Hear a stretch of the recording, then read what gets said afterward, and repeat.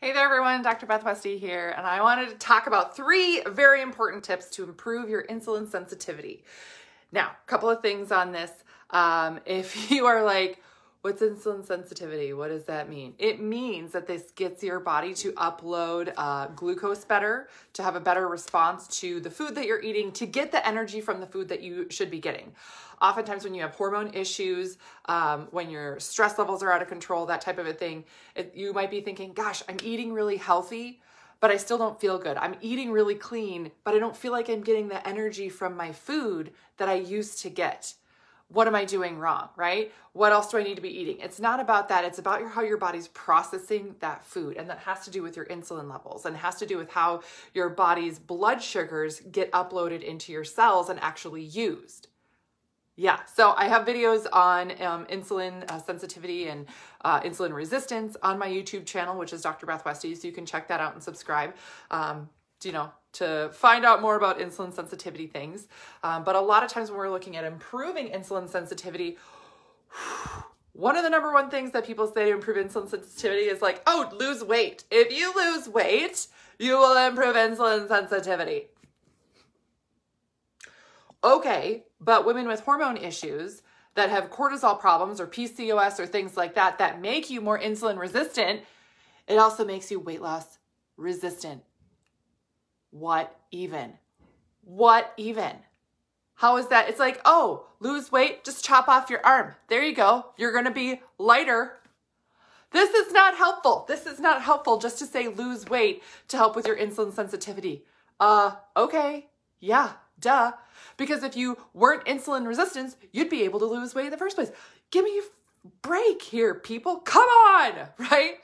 So here are some actual tips that are going to help your insulin sensitivity, things that you can take action on, things that you can actually take action on. The first thing is eat more protein. Protein is the number one nutrient I find that women are not getting enough of. You're not getting enough protein to help your body regulate stress levels. You're not getting enough protein to build muscle tissue. You're not getting enough protein to combat the stress levels that you have and to build more hormone, right? You need more protein. You've done how many crash diets before? And so your system is going to be, really struggling to be able to maintain things. That's the hard thing. Crash diets make you more insulin resistant. It makes it harder for your body to lose weight, all of that stuff. And a way to reverse that is to eat more protein. Right? That is huge. Another big thing is getting in, a lot of people say working out. Oh, work out, lift weight. Sure, yes.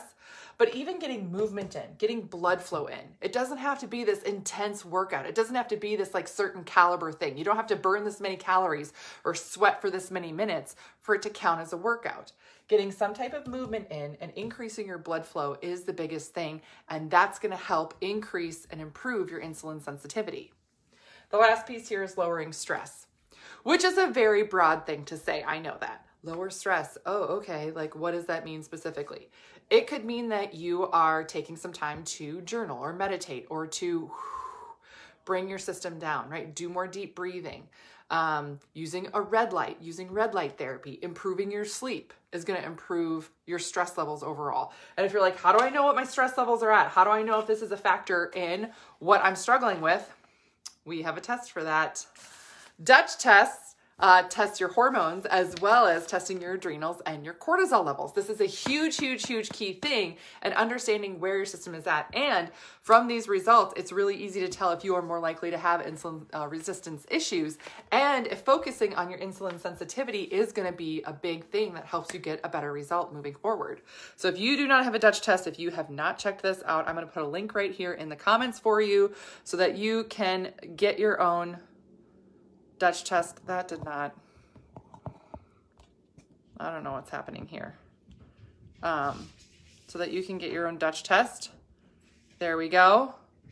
There we go. Let me just make sure that's in there correctly.